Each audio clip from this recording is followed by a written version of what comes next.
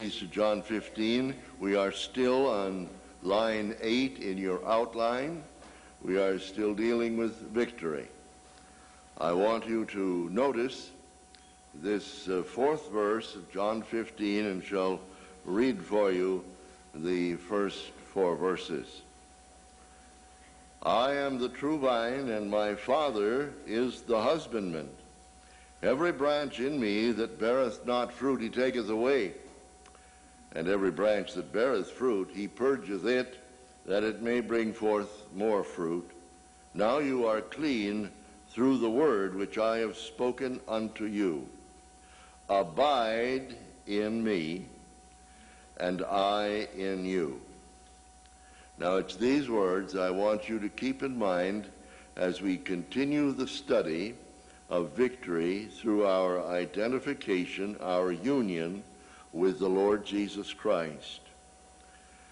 In John 14, verse 30, our Lord Jesus declared, "The prince of this world cometh, and hath nothing in me." This world, governed by an authority other than the Lord Jesus Christ and our Father, under the control given to him by Adam, he controls the world system, and he's used it against us. And so we have to recognize that when God in grace wanted to provide us salvation, he had to include our 3 worst enemies. This morning we talked about the worst of the 3, and I always identify that one as me, as I. You can call it the flesh, you can call it the old man, you can call it self. I don't care what you call it, as long as you don't try to escape the fact that it's you. Anything else you want to give it, any other term, doesn't affect anything. Paul said, I am crucified with Christ. Now, what we saw then was that God's method of saving us from the tyranny of our traits and our habits and our attitudes and of temptation was by our union with the Lord Jesus Christ. When he went to the cross for us, he was so totally and completely identified with us that we said, looking down on that scene from the throne, our God the Father saw 2 people on the cross, Christ and you. We were crucified with Christ. Now it remains for us to see that. I shan't go further with that other than to say, if you understand how to have victory over you, that's only one of the 3 enemies with which you have to deal. The second is in the world. In 1 John, the 2nd chapter, and the verses 16 and 17, we learn more about the world, not only that it's governed by this ancient foe, but something about the nature of it. We're told in verse 15, love not the world, neither the things that are in the world. If any man love the world, the love of the Father is not in him. For all that is in the world, the lust of the flesh, and the lust of the eyes, and the pride of life, is not of the Father, but is of the world. And the world passeth away, and the lust thereof, but he that doeth the will of God abideth forever. Now, if you ever see a picture of Satan with a pitchfork, and it has more than 3 tines, you know it's not scriptural or the way it should be. All the tines that he has on that fork that he's used to drive or entice the human family into his snares and into destruction are these 3. All that is in the world. That's all he has to work with. The lust of the flesh, the desires of the flesh, the lust of the eye, and the pride of life. These correspond to certain ancient idolatries. We find the first form of idolatry in the Scripture was that where Nimrod was said to be a mighty hunter, but actually the text is a mighty rebel against the Lord, and he led the race in an effort to set up another system other than God. And the Tower of Babel actually was envisioned as the means by which they could tear God out of the heavens. And Nimrod, so we are told in some of the books, I don't know just where they get their authority, but it's been held generally, and I've never tried to challenge it, that Nimrod took his father's wife, not his mother, but in an incestuous relationship. He took his father's wife, Semiramis, and enthroned her as the goddess in this temple that had been erected, and gave a new theology, which was the theology of sexual indulgence as being the means by which they could fulfill religious obligation as well as satisfy their appetites.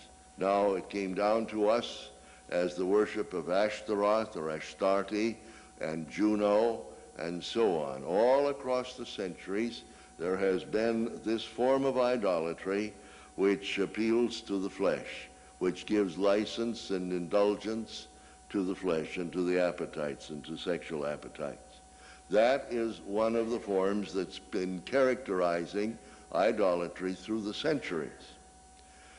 And there was a second form of idolatry that's identified in the Scripture. One of the tragedies of Israel in the land after they had crossed the Jordan is said there in the book of Joshua that they feared the Lord and they served the gods of the land.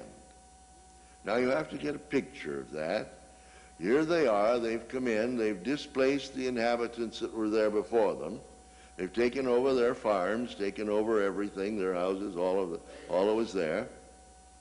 But the people were not killed the way they should have been, the way God had commanded them. And so some of them are still lingering around here and there.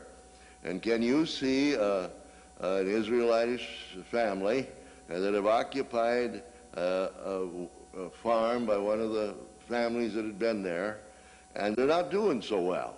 They didn't know all that much. They hadn't done a lot of farming in Egypt, and they hadn't been taught much about farming in the 40 years in the wilderness, and now they've taken it over, and they're not getting along so well. And the fellow that once farmed this land comes up and walks along and says, well, I see you're not running this as well as I did when I had it. And the Israelite who says there, well, I don't know, I'm doing the best I can. No, you're not. You're not doing nearly as well as you should. Do you see that pile of stones over there in the fence corner? Yeah, I've often wondered about that. They're dirty. What was that? Well, he said, that's the altar to Baal. Well, what's Baal? Well, Baal is the owner of this place. That's the evil spirit that controls this place. And you can't have a crop here unless you get his cooperation. And the way you get his cooperation is to bring a sheep and you kill it and put the blood there and make a sacrifice to Baal. And then you'll get a good crop. Well, obviously that Israelite isn't going to do that. He wouldn't think of it. He tells his wife about the conversation that night, and she said, you know, if we had a good crop, I could get some of those things I've been looking at in the catalog, and we haven't had the money to get, and I think maybe we might just give it a little thought. Let's not put it away too fast. And so it just happens that a poor little lamb jumps up on the top of those rocks and runs into a knife. I mean, it was all accidental, you know. I mean, it wasn't intentional. Just runs right into it, and it just cuts its throat. And so what can he do? He just leaves it there and lets the blood run. And sure enough, he gets a good crop. And so the word spreads. And so here you've got a people that God's delivered. And they found a little compromise here, a little compromise there. And the result? They feared the Lord, and they served the gods of the land. They brought judgment on them because of that. Now that's the world. That's the lust of the eye, things that they could see and get. And it corresponds to the worship of Baal. Well, subsequently, there was a third type of worship, idolatry, that crept into Israel and angered God. It was called the worship of Moloch. Now, Moloch is composed of three Arabic, I call them Arabic radicals, R and M-L-K, Moloch, and it's a word that's current in Arabic. For instance, when we first arrived in Egypt in 1945, Egypt had a king, and we were there on the day of the opening of Parliament when the king rode by right in front of the American University guest house where we were staying, and we stood inside the fence and climbed up on the fence, and we could see the beautiful horses, Arabian horses, coming by in the gold coach. And as the king approached, the people took up a great cry, Melik Kabir, Melik Kabir. Same radicals as you had in Moloch, means king. Now, best we can see, Moloch was in the form of a statue, quite large, maybe 20 feet high or even higher. And it was carved out of solid rock, and it had tunnels that had been drilled up from the back, and they would put bellows on the back. And the way the figure sat, this regal figure, his arms out over his thighs and his hands clasped, made a kind of a fire basin. And they'd put charcoal in that and set it aflame. And then the priest would get behind and work the bellows until they had a red bed of coals. And the person that wanted to make an offering to Moloch would come, husband and wife, baby maybe 8 days old, just a little one, and stand there and agree together, and the priest would ask what they wanted, and what they wanted was to make a sacrifice to Moloch. Now, why? Well, you see, the worship of Moloch was associated with position, with power, with influence over people, or, if you please, the pride of life. So here's a mother, here's a father with their child, usually a firstborn. And the father would take the child the way a basketball player would try to establish a trajectory, and then would throw the little one up in the air with the purpose of landing right in that bed of coals and be consumed. You say, that's horrible. That's horrible. Sure, it's horrible. But it's also horrible that parents in our day and our generation are sacrificing their children to their ambitions. We have a great deal of the worship of Moloch today. Now, that's all there is in the world. The lust of the eye, the lust of the flesh, and the pride of life, the worship of Astarte, the worship of Baal, and the worship of Moloch. Now, that's all he has. He doesn't have any more. That's it. That's all that's in the world. Now, you and I once were walked according to the course of this world, according to the prince and the power of the air, that same spirit that now works in the children of disobedience, among whom we all had our manner of life in times past, fulfilling the desires of the flesh and of the mind, and were by nature the children of wrath, even as others. But God, for his great love wherewith he loved us even when we were dead in trespasses and sins, has provided us victory, so that now that we've been washed in the blood of his dear Son, we've been born into his family, we can go back into that world where once we were slaves, and we can be there safely and free. Why? How could God work so marvelously that he could trust us, who once walked according to the course of this world, to go back into that world without fear that we were going to be forced back into slavery? Well, it's marvelous to realize that when God purposed our salvation, he included everything that was necessary for us to be everything that he wanted us to be.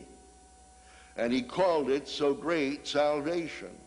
And everything the Father purposed the Son provided. It's been made available. And everything that the Son provided, God the Holy Spirit is here now to make real and effective and operative in my life and in yours. And therefore we have the text of the conference, how are we going to escape if we neglect so great salvation? If God knew we needed it, and Christ provided it, and the Holy Spirit wants to make it operative in us, how in the world are we ever going to escape the consequences of doing nothing about it? Not even caring enough to find out about it, much less to appropriate it and act on it and live in it. Well, that's where we are. Now, how did God design that we were going to have victory over the world? Well, I'll tell you. We found out that we have victory over ourselves by our union with Christ in his death. We are crucified with him. Knowing this, that we are crucified with Christ, that the body of sin might be destroyed, annulled, that henceforth we should not be the bond slaves of sin. So it's as we see ourselves on the cross, crucified with Christ, that we have victory in the moment of temptation.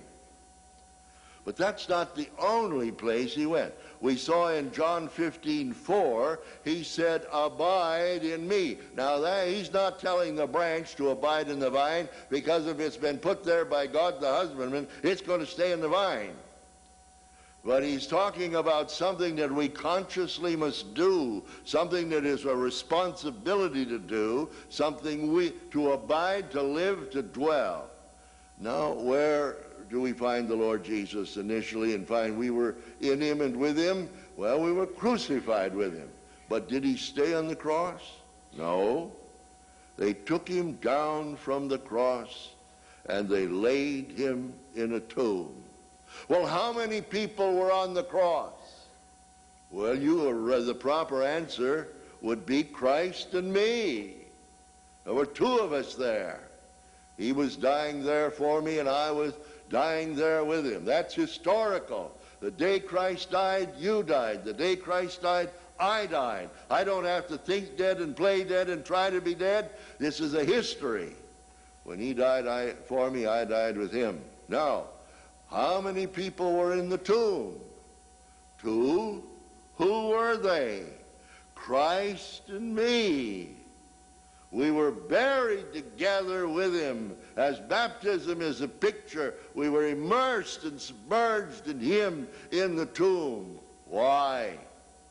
Because as we understand that we're buried with him, it immunizes us to the attraction and the appeal of the world. Let me illustrate it. Here's a man, been very successful in business, and he went back clear time of the first Model A Ford. And ever since then, he's been buying a new car every year. And the salesman knows, he just writes it down, he's got one sold. But something happened. This last year, he never made it through March. When I lived here in Minnesota, my elderly relatives used to say, if you make it through March, you're going to make it for another year in Minnesota. Well, this fella never made it through March. Then September comes and the new models come out. And so the salesman looks at his book and it says, boy, old Harry is not here. I can't give up that easy. So he goes out to the cemetery and stands over the grave, and he starts to talk to Harry about how attractive the new models are. Tells him how high the tail fins are and how much power it's got and what mileage it gets. Well, I'll assure you, where Harry is, wherever it is, he's not interested in the new models. There's something about being buried that puts a distance between you and the advertising. You're just not that excited about it anymore. And so God's way of dealing with us and the world was that we were to abide in Christ, buried with him. Now, if that's the case, then there's a gulf fixed between us and the world we're in. We can go back into it and not be susceptible to it. So we've got to understand then that God had a method, but it's a method that demands obedience. He said, abide in me. That means live, that means reside, that means make your home. Abide in me, crucified with me, to have victory over yourself. But abide in me, buried with me, to have victory over the world. The lust of the eye, the lust of the flesh, and the pride of life. And once you see this, and once you understand it, and once this becomes part of the affirmation in your daily prayers, Father, for this day I see myself by faith in union with Christ on the cross, crucified with him, and buried with him, that I might walk back into this world governed by your ancient foe and not be susceptible to its enticements. It's astonishing the way God honors his word when we are simple enough and childlike enough to believe it and obey it. And he said, abide in me. Well, we've dealt with two of the enemies, the flesh and the world, but we still got a third one to worry about a little bit. What are we going to do about the third one? Who is that? Well, that's the devil. The flesh, the world, and the devil. Now, how are we going to overcome this ancient foe?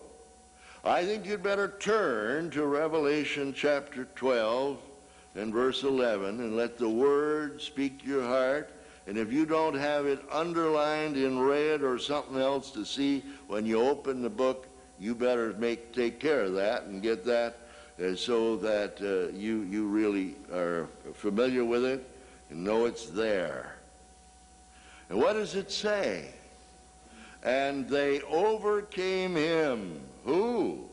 They overcame the great dragon, the serpent, the devil, Satan. In verse 9, they made no mistake. They wanted to know who they're talking about. So they gave him all of his names. Dragon, serpent, devil, Satan. They overcame him. How did they do it? By the blood of the Lamb and the word of their testimony. The blood of the Lamb. Now, you see, the enemy didn't realize. Here, when the Lord Jesus went to the cross, he became vulnerable. He reached out to you and made in the eyes of his Father to be what you were. He identified himself with you.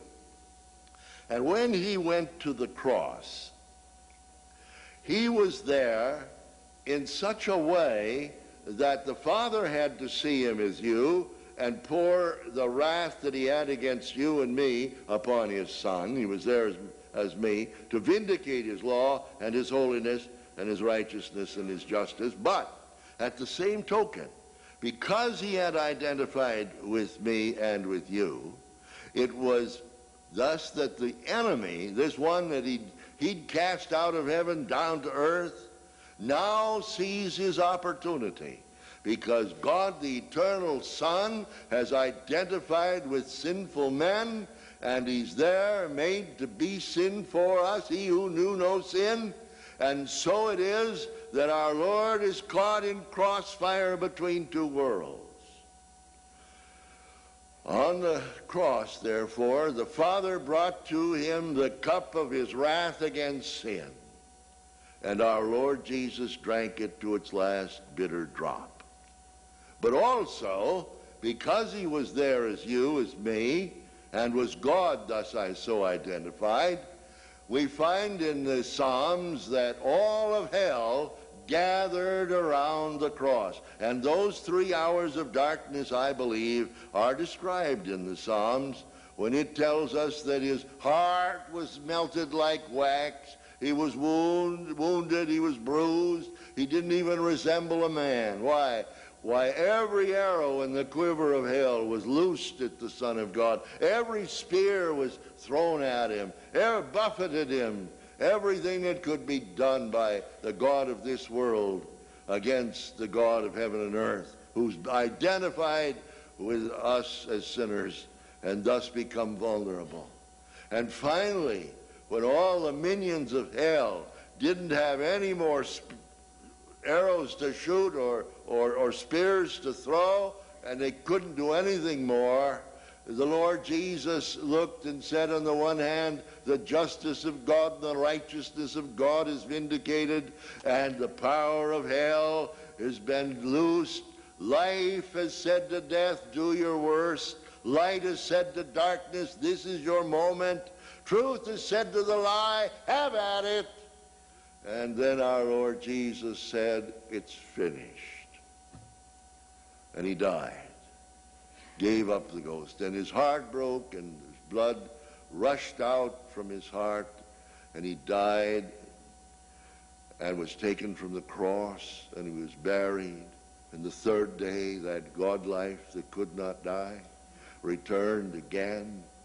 And when he came forth from the grave, he led captivity captive. And we follow in the train of his triumph. And what is our testimony? That we were the ones for whom the Lord Jesus died. We once were the slaves of hell. We once were locked into the control of the God of this world. We once had chosen him to govern us, but we renounced him, we repudiated him. We've committed all we are and have to Jesus Christ, and Christ died for us, and Christ conquered that ancient foe, and so we overcome him by the blood of the Lamb and the word of our testimony. That's marvelous, and you need to understand that, and that's part of so great salvation. You have to recognize it and realize this. But that's not all. You see, the Lord Jesus Christ not only wanted to give us personal victory over our defeated foe, but he also had another responsibility which was part of so great salvation. So you've got to turn now to Ephesians, the first chapter, and verse 20. Because here we're going to find that the Spirit of God has something very important to say to us.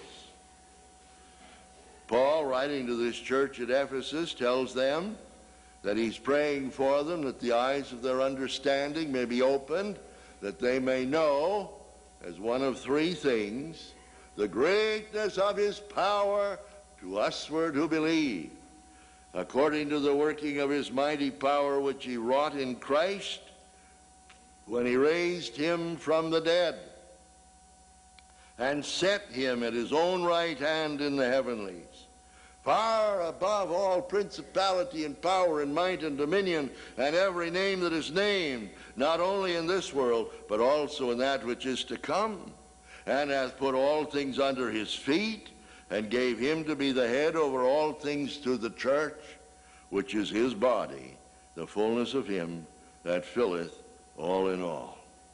So what is he saying? Now, I have a King James Bible, and I have in the second chapter, the first two words are and you. Anybody else have one? I'm often alone. Let's see if have you got one? Well, this is what I want you to do. I want you to put a little circle around and you. And then I want you to run a line up on the side there, up to verse 20. And I want you to run that line over so that reads like this: that you might know the exceeding greatness of his power, which he wrought in Christ when he raised him and you from the dead, and set him and you at his own right hand in the heavenlies, far above all principality and power and might. Because that's exactly what it is. I used to wonder, why in the world did the King James translator start the second chapter with and you? Because and is a conjunction, and the function of a conjunction is to conjunct. and I couldn't see by looking at it what the where it conjuncted. But I found out that if you put that and you up there, you get the meaning of it, which he wrought in Christ when he raised him and you from the dead. And you're going to look at me, and you ought to, and say, aren't you playing fast and loose with the Scripture to shift words around like that and get them all mixed up and put arrows here and there? Well, I might, and I might be intimidated by your accusation if you had the temerity to make it, but I'm not counting on that, because I think you figure that I must have had a way out of this before I walked into it. I want you to go down to verse 5, will you, of the 2nd chapter? You see, the way we read it is this, that we might know what is the exceeding greatness of his power to us for to believe, according to the working of his mighty power, which he wrought in Christ when he raised him and you from the dead and set him and you at his own right hand in the heavenlies.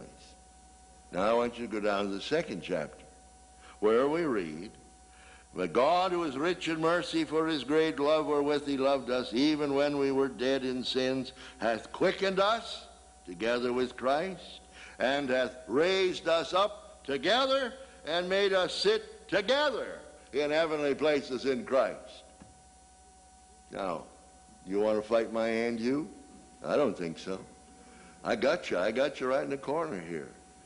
That's what he's telling you, that there were 2 people on the cross, Christ in you, that he might provide you victory over temptation.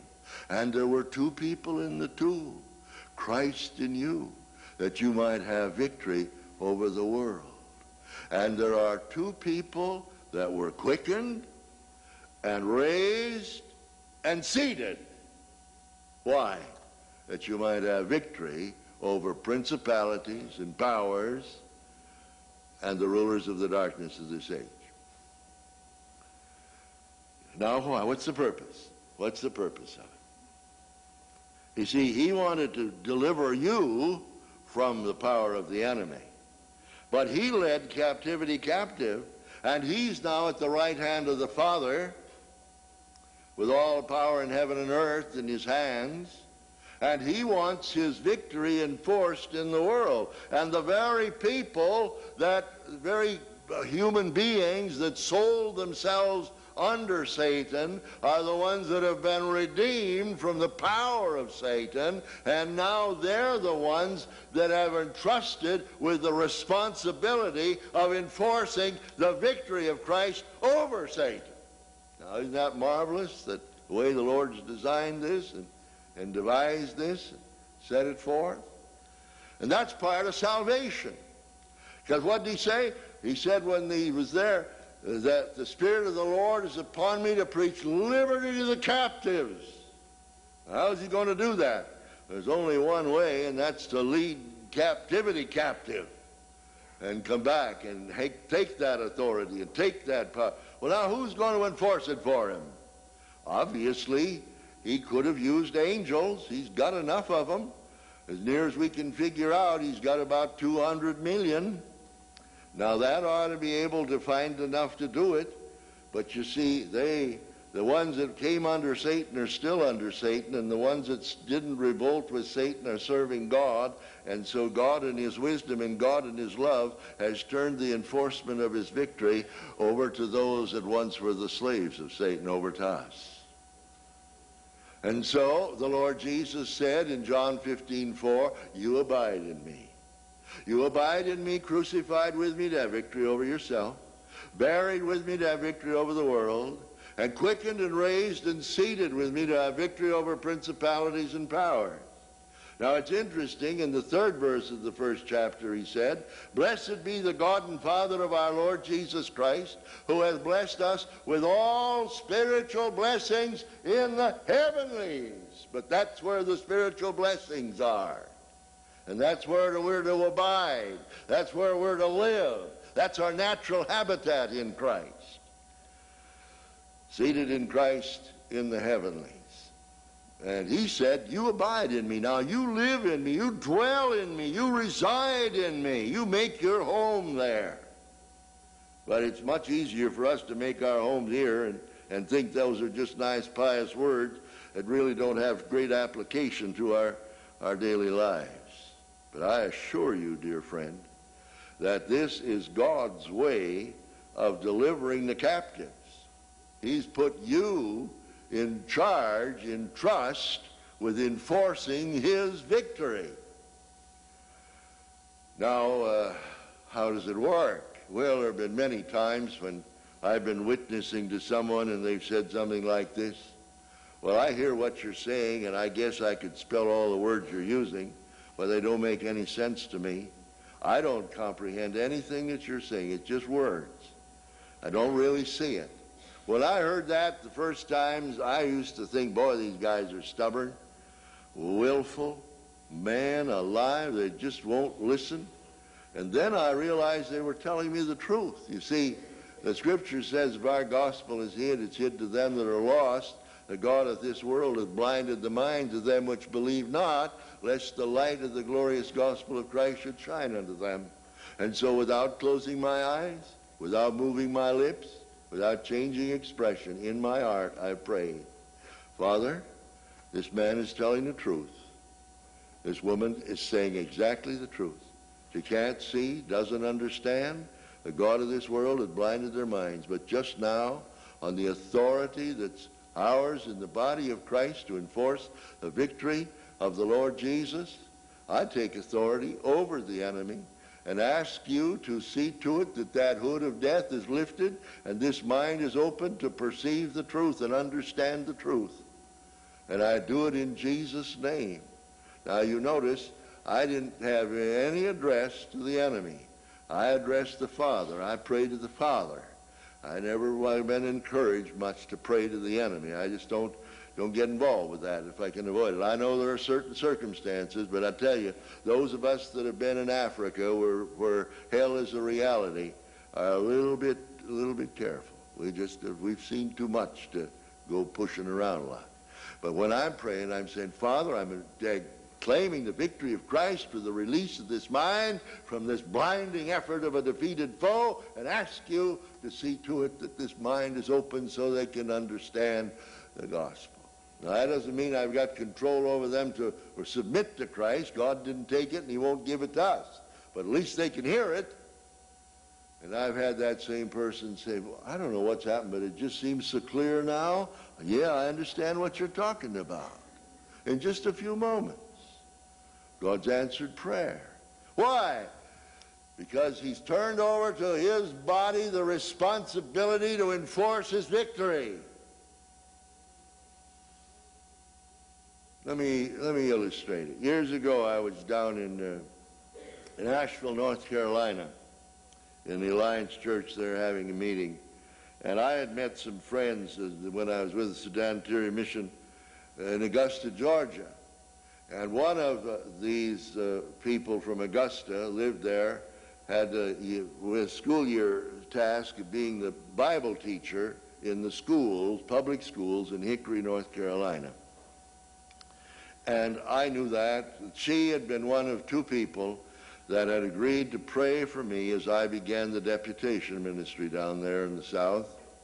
And they had prayed every day, she and this other lady who was at Wheaton College as a dorm mother.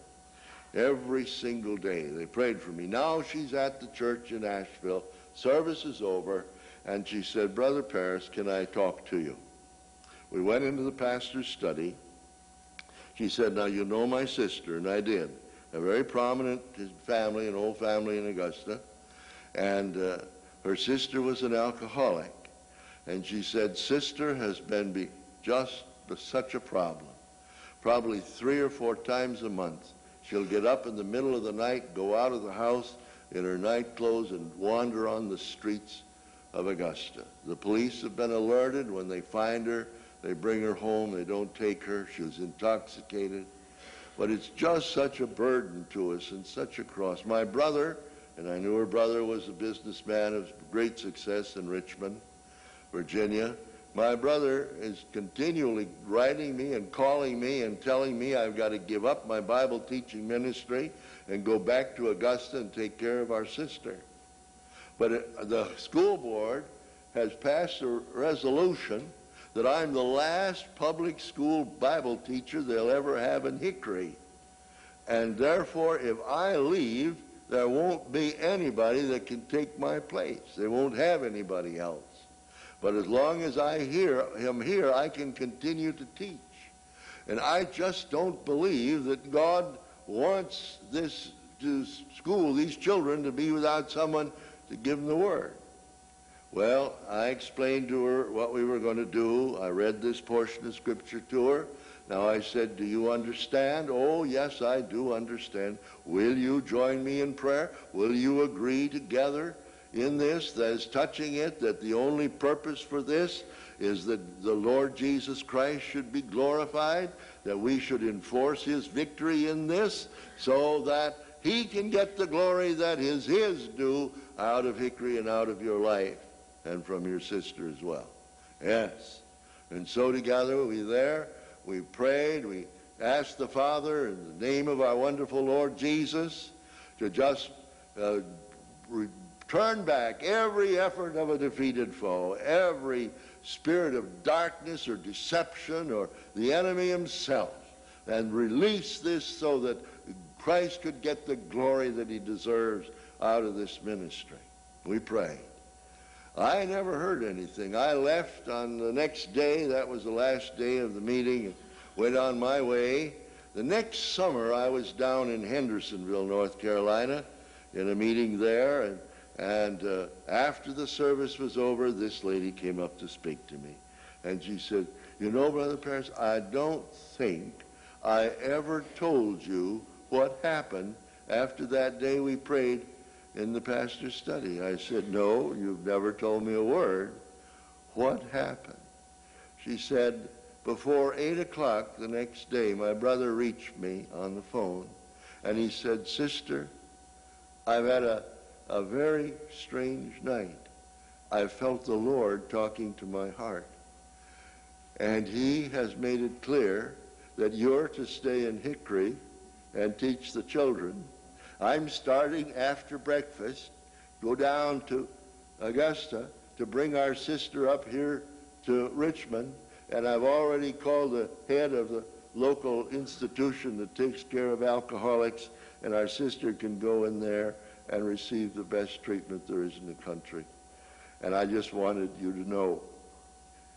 Wasn't that marvelous? Wasn't that wonderful? What if I'd neglected to understand that truth? You see the difference it would have made? How are you going to escape if you neglect so great salvation? All the good you could have done will be on your head, and all the bad that you did will be on your head.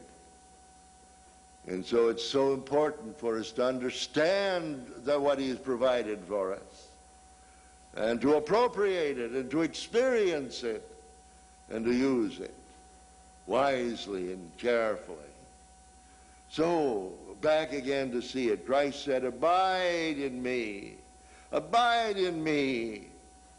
Abide in me, crucified with me, to have victory over yourself, and buried with me to have victory over the world, and quickened and raised and seated in the heavenlies, so that you can have victory over principalities and powers and the rulers of the darkness of this age. A couple of weeks ago, a pastor, a very fine pastor, known friends here at Bethany, called me. He said, I'm being harassed by the enemy. It's been a terrible time. I've just felt so buffeted. What can I do? I said, what do you do every morning before you talk to anybody? Do you make the Stations of the Cross? He said, what do you? Have you gone Catholic? I said, pretty much, I guess. I have. So what do you mean? I said, do you see yourself crucified with Christ, and buried with him, and quickened with him, and raised with him, and seated with him? And do you? He said, no, I guess I haven't done that. Well, I said, you better. And then you go over to Ephesians 6, and you put on the helmet of salvation, and your loins girt about with truth, and the breastplate of righteousness, and your feet shod with the preparation of the gospel of peace. You take the shield of faith and the sword of the Spirit. You'd never think of facing your friends if you weren't properly dressed and groomed. What do you think God gave us armor for? Just to hang on our wall? No, he gave it to us to use by faith. What do you think the Lord Jesus said, abide in me? Just because you want to say something to fill up the verse? No, because it's a secret to your victory and your triumph and your blessing. And if we neglect so great salvation, we're going to have to pay the price. And I said to the pastor, now I think you just better make a practice. I said, no, I'm not taking up Catholic Stations of the Cross.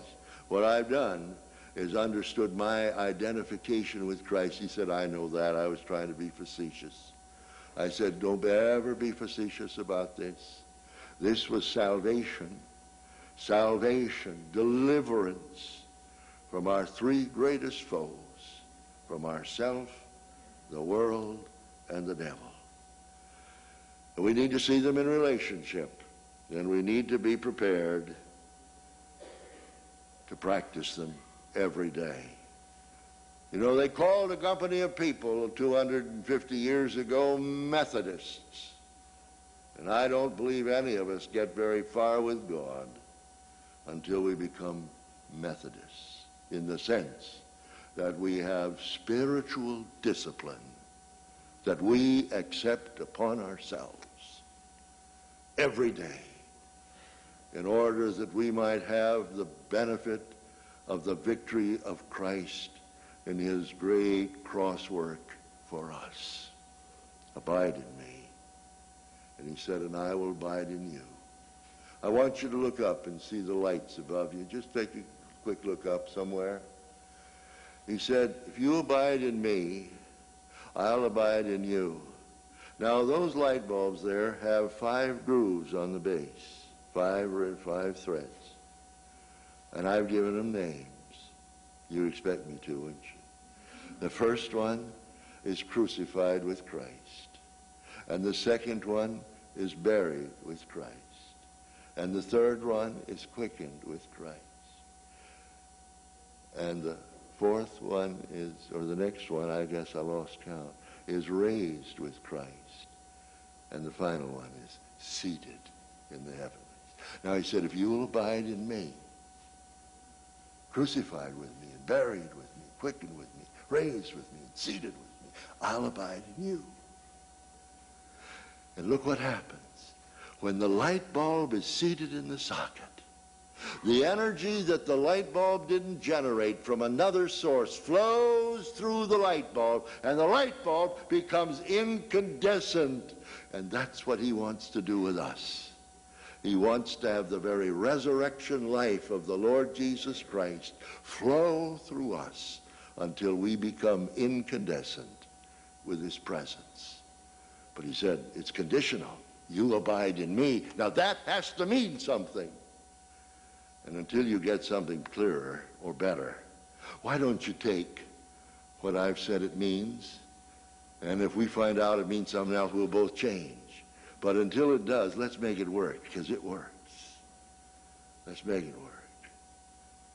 Shall we pray? Father, there are more people here tonight than there were nearly twice or 3 times as many than there were in the upper room on the day of Pentecost. Enough people here to change the world for thy dear Son. But if we neglect so great salvation, we're going to not only be buffeted and harassed by our ancient foe, ensnared by the world, defeated by the flesh. We're going to rob the Lord Jesus of the glory that's his due, that much fruit that he declared we could bear, and we're going to stand before him ashamed at his coming. And so, Father, somehow tonight we're asking that thou by the Holy Spirit will breathe upon us, and that there will come to our hearts an insatiable desire, not just to know the truth Thy word says if we know these things, happy are we if we do them, not just once, but every day. And so to that end, Father, we're asking that thou, by the Holy Spirit, will press the word in upon our hearts. If there be those who have special need tonight that thou hast made them aware of, give them the wisdom and the judgment, good sense, to deal with it before they leave the house. We ask in Jesus' name. Amen.